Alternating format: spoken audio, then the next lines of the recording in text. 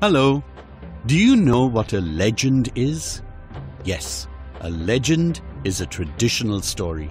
It may sometimes be popularly regarded as historical, but not authenticated.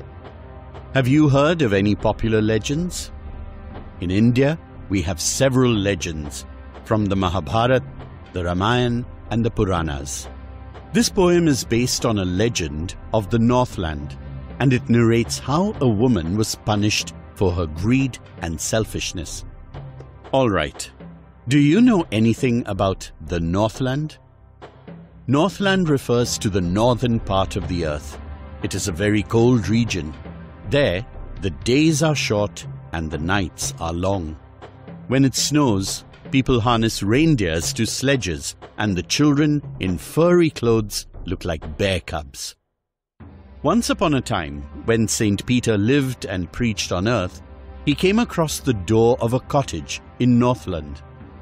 He had been fasting all day and was exhausted from walking and preaching. A little woman was baking cakes on the hearth of the cottage.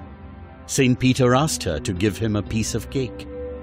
The little woman needed a piece of cake, but as it lay baking, she thought that it was too big to be given away. She kept the cake for herself and needed a smaller one. This too seemed too large to her. Then she took a tiny scrap of dough and kneaded yet another cake. Even though this cake was as thin as a wafer, she could not even give that away.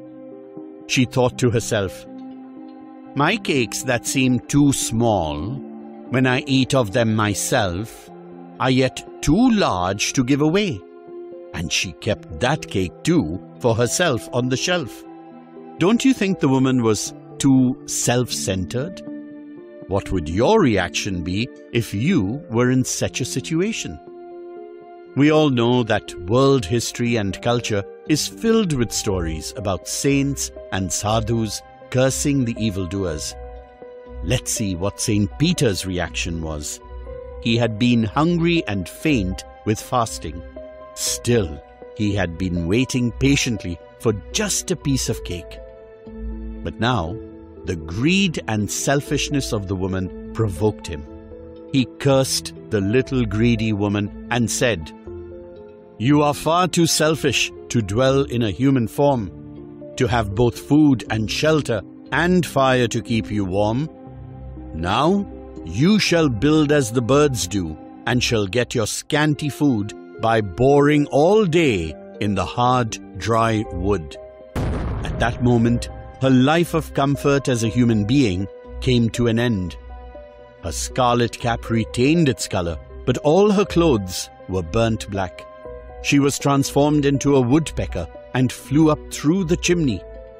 Now, school kids see her in the wood, where she lives even today, boring for her food. Thus, the greedy woman got what she deserved and was punished for her misdeed. So, what did you learn from the lesson? We need to understand that if we are capable, we must try to help others. We gain nothing in life by being selfish and greedy. Vices like selfishness, greed, anger, and arrogance only lead to one's self-destruction.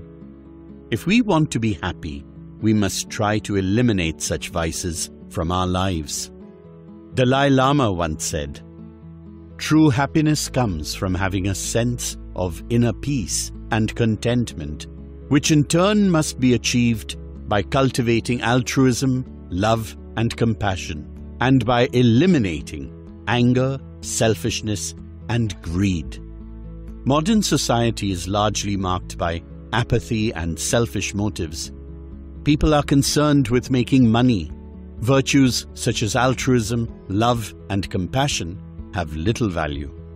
However, there are many shining examples of people who dedicate their lives for the service of others without expecting anything in return.